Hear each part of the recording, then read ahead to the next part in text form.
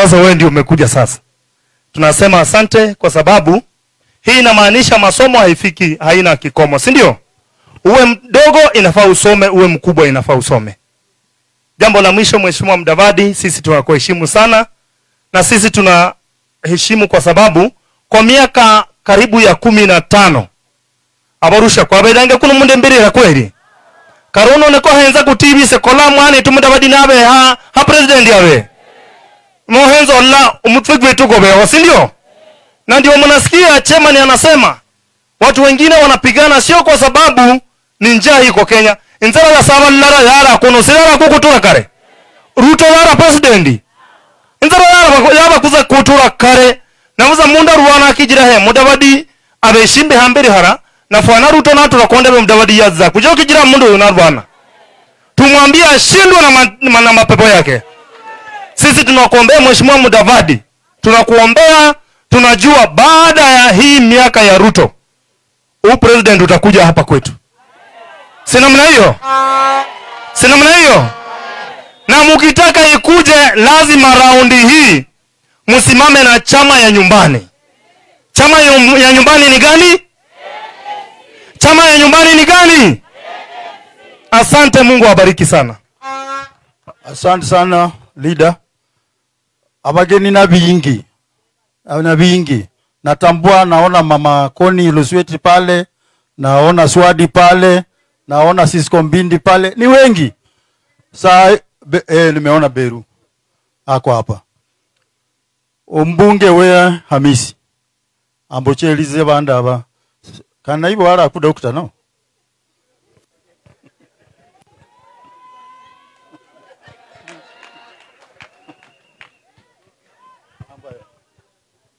Hello. Hata sisi watendeki tunajivunia madaktari. Dr. Shabisa, simama upungue. Wewe ni daktari. Dr. Kageha. Ngoja kwanza. Dr. Gesa. Dr. Irabo. Dr. Irabo.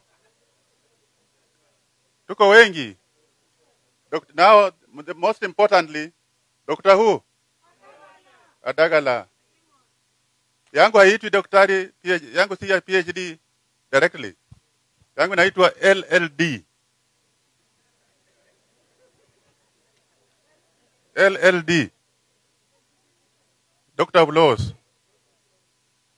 Bwana Mheshimiwa Mudavadi, na kuheshimu. Watu wanasema tutakutoroka. Washindwe kabisa. Mimi nitakufuata pale utaenda pata paka kule ndani. 2032, when I'll be about that year, about those years, I'll be with you. Because 2070, I know where I'll be. Bwana asifiwe. Sitaki kusema maneno mengi. Nataka kushukuru Adagala kwa kupata degree, the highest degree on earth. Permanent head. Mungu akubariki. Umefanya kitu muhimu sana. We were waiting for the 3 cows which you have not paid. You kijana. Lipa hiyo tumalizane na wewe.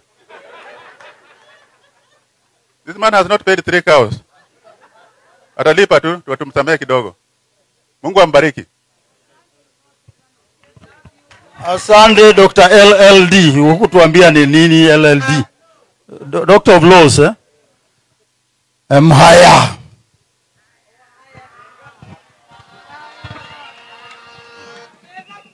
Sawa sawa. Daktari Prime Minister Musalia Mudavadi, Daktari Beatrice Adagala pamoja na mumeo Bwana Adagala, mimi niliwajua kitambo tukiwa bado tunaishi kule Mbale, pamoja na wajumbe ambao wako hapa, nende abacheni kwa ujumla na abana betu barugoli be area no Mulembe kandi inzirinzi wabarango mboko Milemba mwalimu emenga mmoni emumenga abrahi. Sasa I congratulate Dr. Adagala for achieving this mileage. You know, I'm the only person who can speak on behalf of education here, because I'm the chairman of the teachers in Kenya. I'm the national chairman of KUPPET Kenya. And on behalf of myself, the teacher fraternity, KUPPET NATS, and the entire leadership of the teachers, we want to congratulate you upon you are receiving your PhD and becoming a doctor. Makofi kwake. Mlembe, nindi hanombe ni se MP we Muhaya, kandi ni se chairman wa ANC Vihiga. Na Rwanda abe kumuno ninyola mnyi mwaleke chama chetu. Mumbenze mmoni. Muhaya wandura ira mundora aburahi. Inzi wene ira MCS ba bosi ba ANC. Despite the fact Muhaya ira ndio nanga a third of the population emenyi mu constituency ya na abajaluo kandi bamoromo olujaluo. Mumenga mmoni burahi.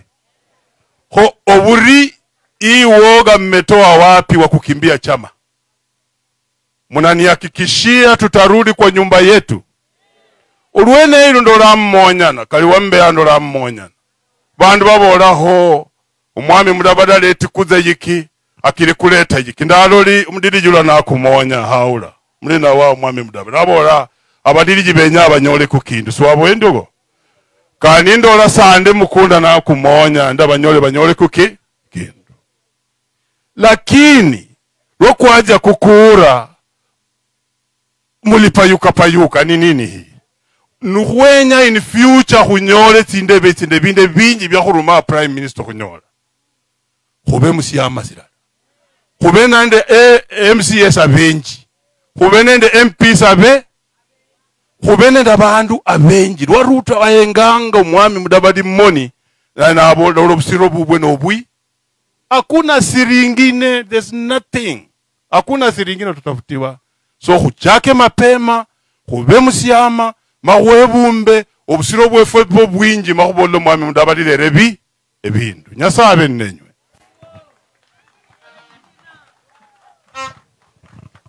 Sande sana mwalimu. Nzizani maliza.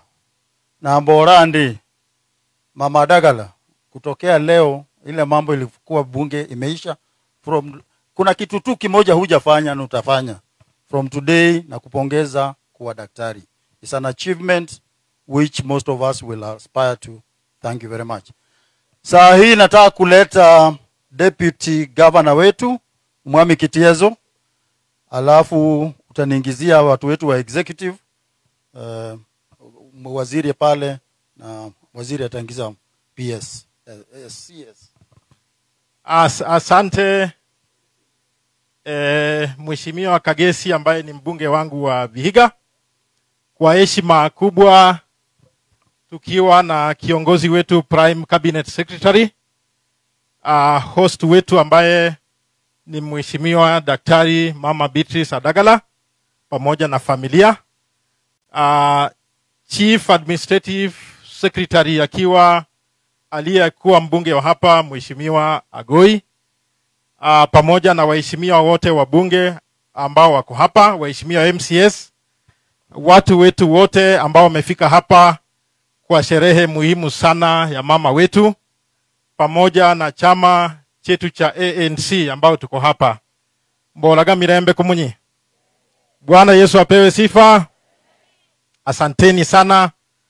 Mimi ni Deputy Governor wa County Wilberforce Kitiezo, na nimekuja kujumuika kwa sababu ya kuheshimu kiongozi wetu ambaye ni Prime Cabinet Secretary na kwa mwaliko wa mama wetu Mama Beatrice Adagala.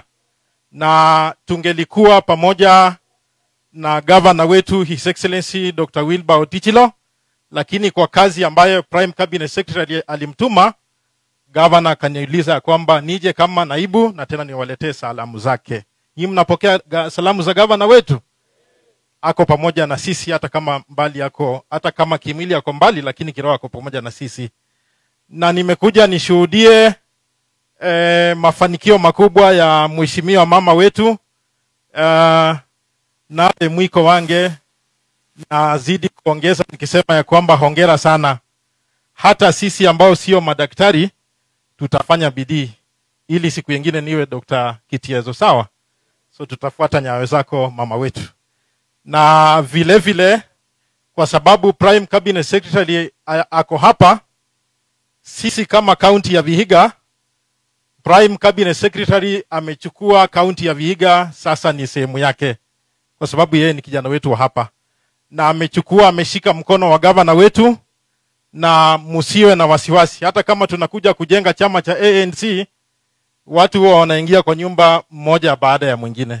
Hata kama sisi wengine wetu hatuko ANC, lakini kwa saa hii miaka 5 ile ambayo tunasonga mbele yake, kama uongozi wa county tutasaidia ili tuzidi kujenga chama cha ANC. Mola mangana genago. Prime Cabinet Secretary, hata kama mimi ni deputy governor wa chama cha ODM, lakini iko wakati yenye mimi nilikuwa mwanachama life member wa ANC. Na kama hiyo namba haikuvutwa, chairman usifute namba yangu hapo, labda iko siku nyingine nitarudi hapo. So tutafanya bidii tuhakikisha kwamba uongozi wa county tuheshimu na tuwe nyuma ya Prime Cabinet Secretary, kwa sababu yeye ndio ufunguo ambao utatusaidia county yetu ya Vihiga iweze kusonga mbele. Na kwa hayo machache mniruhusu kwa unyenyekevu mkubwa sana nichukue nafasi hii niwaulize ya kwamba tukaribishe Mheshimiwa Chief Administrative Secretary Defense, Mheshimiwa Alfred Masadia Agoi. Karibu sana, nipate makofi yake. Asante DG. Our Prime Cabinet Secretary Dr. Musalia Mudavadi, host mgeni wetu wa leo Dr. Nanzi Adagala. Pole Bilisara. Wiki ilipata nichapa, mzee asisikie tena hapo. Nilikuwa mongea Nanzi mwingine.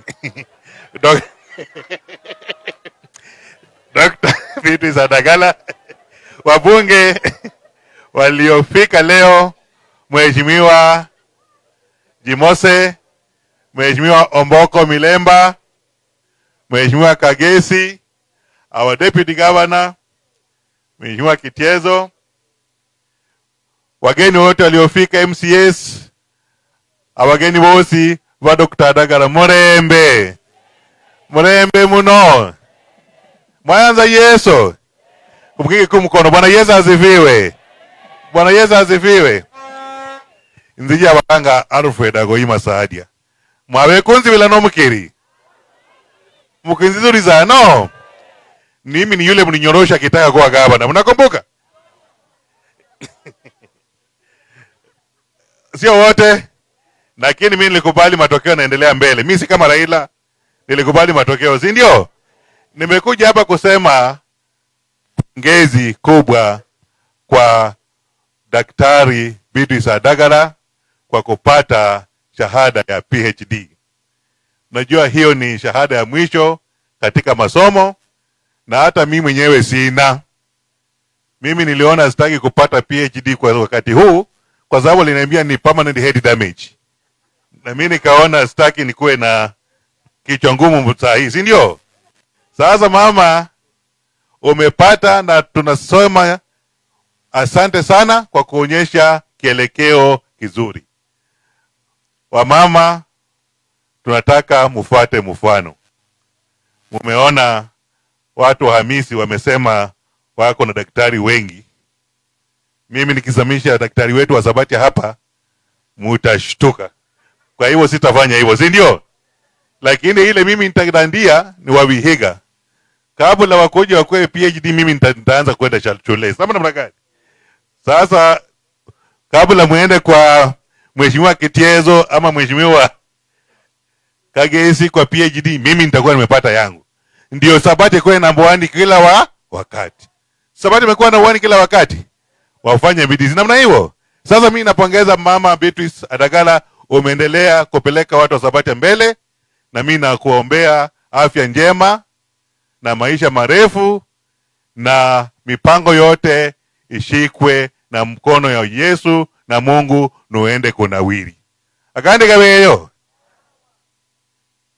La pili, nataka kushukuru watu wa Sabatia. Mlinipea nafasi kuwafanyia kazi miaka 10. Mimi mlinifanya watu wakanijua Kenya mzima, mpaka president wetu William Samoei Ruto akanijua, akanitambua na akanisafisha, akaniweka pale niko kupitia kwa njia ya Dr. Musalia Mudavadi. Sasa mimi niko mkubwa zaidi hata kuliko governor. Kiti yangu sasa ni Chief Administrative Secretary. Mimi sasa ndio nachunga nchi yote ya Kenya. Unaelewa hivyo? Kwa hiyo hata ile mlinikataa kunipea, Mungu amenipea kubwa zaidi. Kwa hiyo mimi sasa nashukuru Dr. Musalia Mudavadi na Dr. President William Samoei Ruto kwa kunipea hii nafasi, na mimi naahidi kuwafanyia kazi na roho moja na kwa bidii, si ndio? Na mimi sitasahau nyinyi ndio mlinifanya nikasimama nikaonekana kama mwanaume kwa macho yao. Ama namna gani? Nitaendelea kuwafanyia kazi na roho moja. Na nimesema kwa sababu miradi nilianzisha hapa Sabatia, nilikuwa kwa upinzani, ilikuwa vigumu sana kumaliza. Na sasa hii niko ndani kabisa, si ndio? Sasa niko na uwezo wa kumaliza hiyo miradi, si ndio?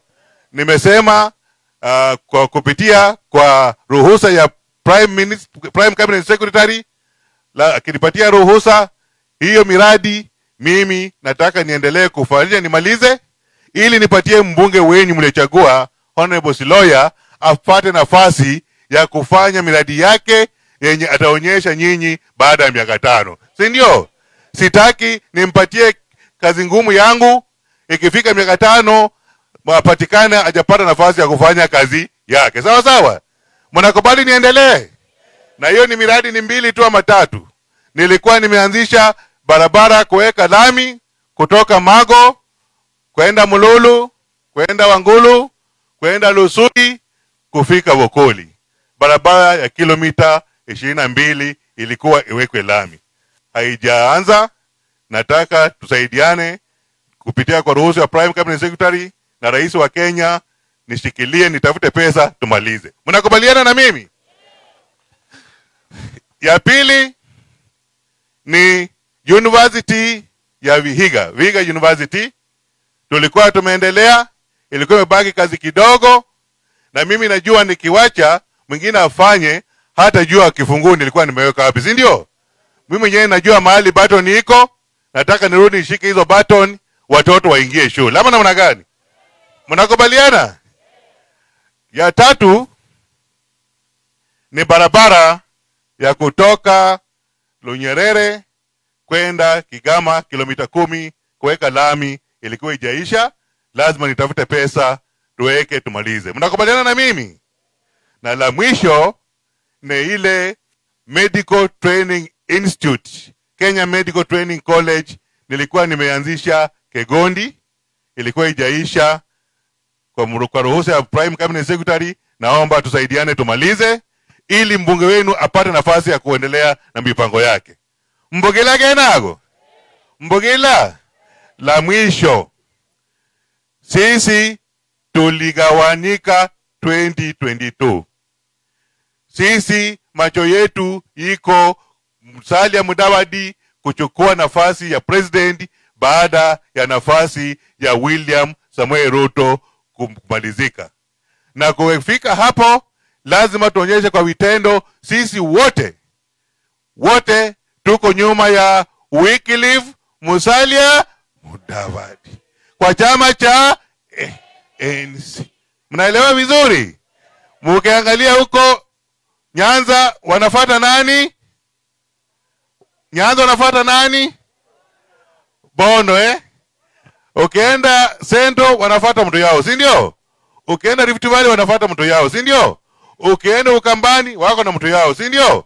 Mimi naomba hapa Western, na nataka tuanzie hapa Sabatia nyumbani. Saa hii tumesema, mimi nilikuwa nabembeleza nyinyi kwa sababu nilikuwa naomba kura. Saa hii mkileta nyofu nitawachapa kiboko. Mimi ni Minister of Defense. Mnaelewa? Saa hii hakuna kubembelezana, kwa sababu mimi sitafuti kutafuta nyinyi kura ya MP. Mnaelewa? Kila mtu aingie wapi? Mmeogopa tena? Niko danganya tu, siwezi kuchapa mtu. Gadu jino. Na saa mgasizi. Na saa mrende borahi. Na zimbaba zinyuzi yosi, zifunguki, kia mnyinde mwanomba, ni mbwana kuli mbwanani. No. Mtakapurubwira ngwibo, nataka kuchukua nafasi hii kwa unyenyekevu kubwa kualika Dr. Wycliffe Musalia Mudavadi, Prime Cabinet Secretary wa Republic of Kenya, kuja kuhutubia watu wake. Asanteni, karibuni. Makofi kwa Daktari Musalia Mudavadi. Asante. Asante. Mumbula. Mirembe mno. Mbe baramu. Mbe moyo. Munda akuji agingi mkono iguru.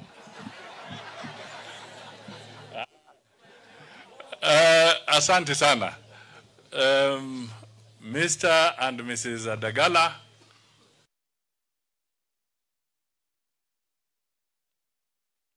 Asante kutualika kwa boma lenu ili tusherekee pamoja na ninyi kwa siku hii kubwa ambapo Mheshimiwa Beatrice Adagala anapata shahada ya PhD. Tunasema pongezi kwa familia. Na kwa upande wa kibinafsi tunasema kwa Mheshimiwa Beatrice, hongera na heko. Congratulations. Kufikisha PhD sio kitu rahisi, ni ngumu. Patience, dedication, hard work, commitment, prayers and lack of sleep ndio ufike hapo. Si namna hiyo? Kwa hivyo tunawapongeza na mmefanya vizuri.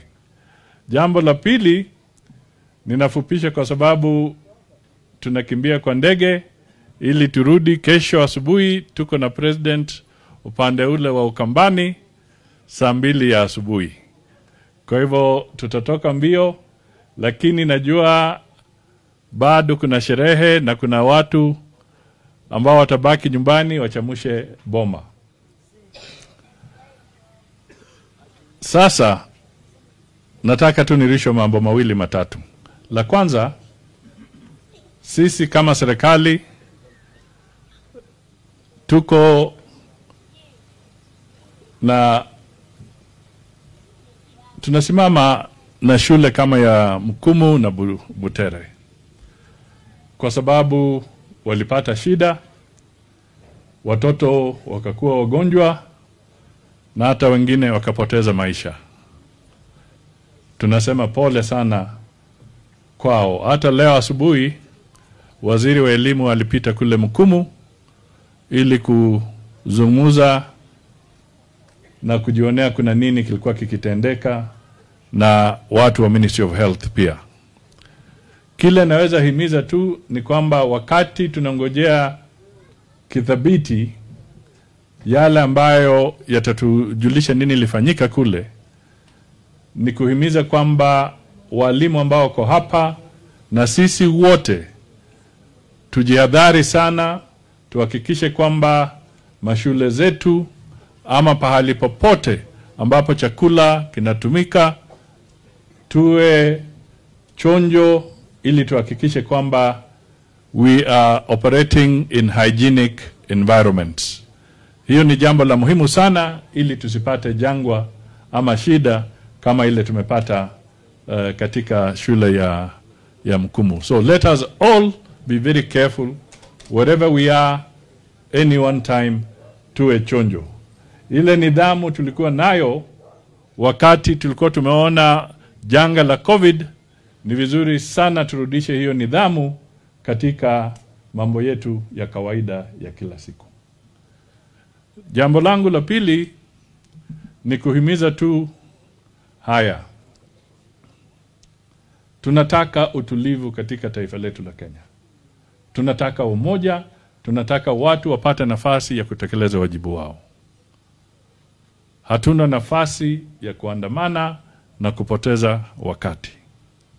Let us focus on improving our lively conditions, our living conditions.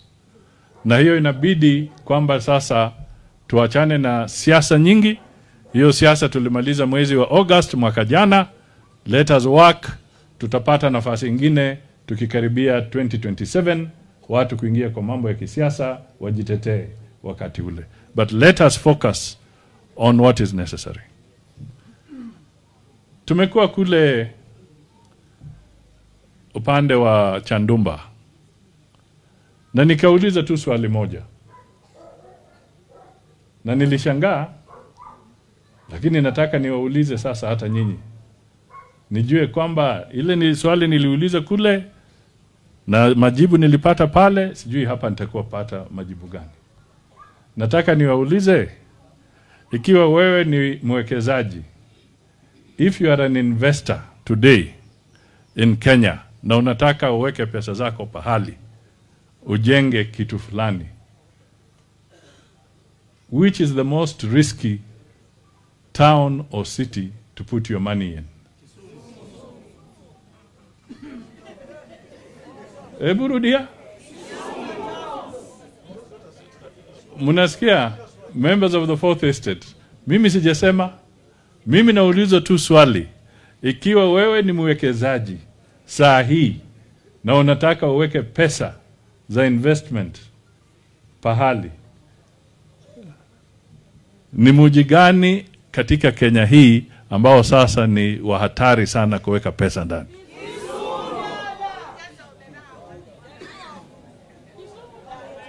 So hii message nasema kwa sababu when we destroy things, when we vandalize, we chase away investors. Alafu watu wanasema we want jobs, we don't have jobs, we cannot get jobs, but you are chasing away investors. Tuangalie, tuchunge. Jambo la pili, ikiwa wale watu wa Azimio wanasema kwamba tuachilie wale watu ambao walileta vurugu na kuharibu mali ya watu, ndio wazungumuze. That is what you are putting on the table as one of the issues or conditions.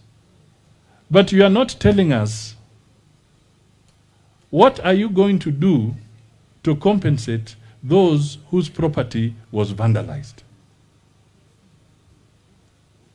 So you're telling us to let away the criminals who demolished other people's properties, but you're not giving a solution as to how you intend to compensate those who lost their property and their investment. Sisi hapa Sabatia, kijana wetu mmoja anaitwa Silas, mtoto wa Injugu, Silas Embanga. Yeye alikuwa na hoteli Kisumu. Mtoto wenu hapa. Sasa hiyo mambo wamebomoa hoteli yake, investment ya 20 million imezama. Sasa wewe unatuambia tuachilie wale wanaharibu. So how do we deal with the one who has lost his investment and he was even employing young men and women from there?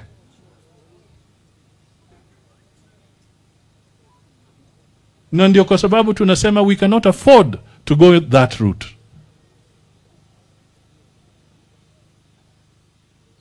Kwa hivyo tusimame imara, let us be responsible citizens. Whether you're in the opposition or in government, let us be responsible citizens. Tujue kwamba we all have a country to protect and a country to build. We cannot continue operating that way. Na la mwisho, niliuliza tu swali. Wewe unasema unataka servers. Baada ya miezi 6 umepitia koti, umepitia wapi? Ukaambiwa haukushinda. Observers wote wa kidunia wanajua haukushinda. Sasa unakuja miezi 6 baadaye kusema ulishinda.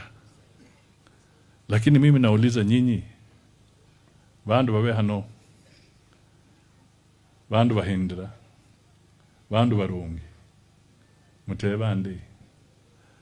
Buhaya bugura imbimbo. Nani alichukua ile sword na Biblia na nini na katiba, akapeana kwa Ruto mchana kule Kasarani. Ni nani alipeana? Na Uhuru ni nani? Ni chairman wa nini? Sasa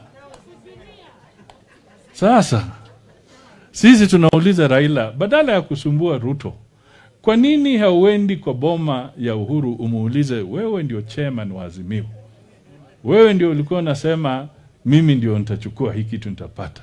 Ni kwa nini ulichukua vyombo vyote vya kisheria ukapeana kwa Ruto?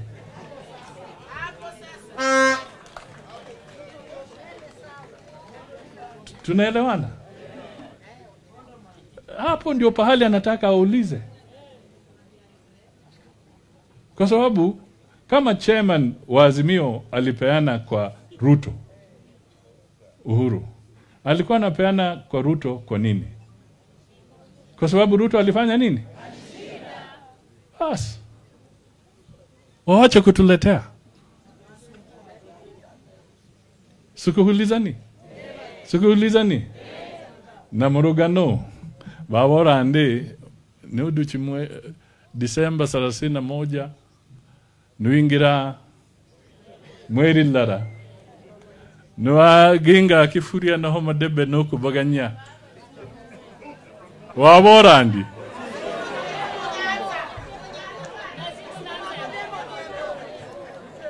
enzi mboye kukindumba murekene ninzi enzi ndakumuteba buzori tebo mwakubaga na numbora ndi nyasa murindigo sande muno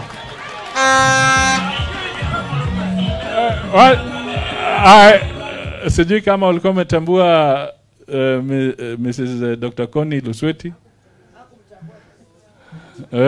na Cisco ni wa hapa anajulikana.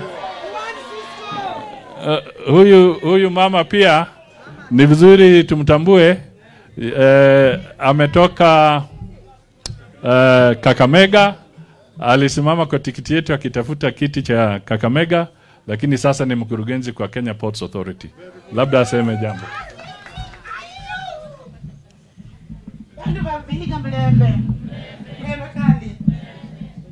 Nashukuru kuwa hapa. Dr. Adagala, welcome to the club of doctors. And it's an encouragement. Kwa mama tusomesha watoto, si ndio? Watoto wetu wasichana wakuwe kama Dr. Adagala, si ndio? Welcome to the club. Na mimi ningekuencourage Dr. Adagala, shika msichana mmoja ama wawili wakuwe doctors kama wewe.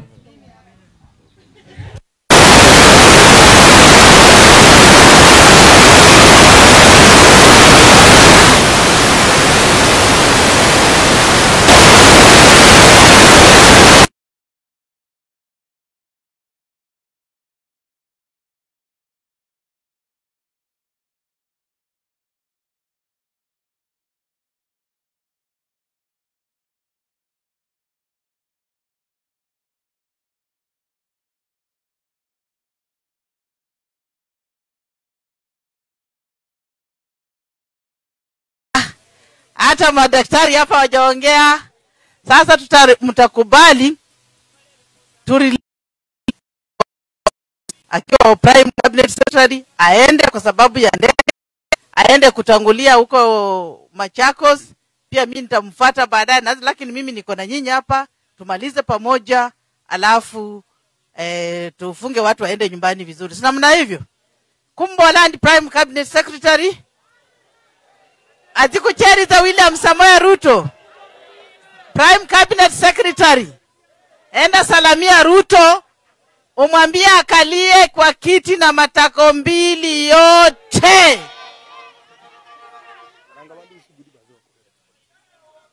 Muna manganago.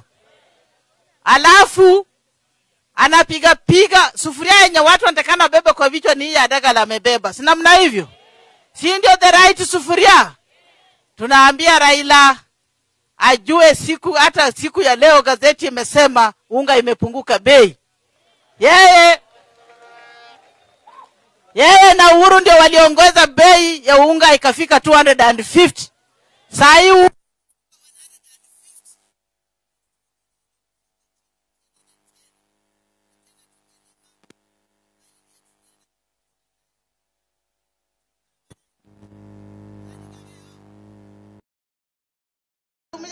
tu naja mudoga na kundi pikare na namba moromere mbawale kebeo kuliko goneno.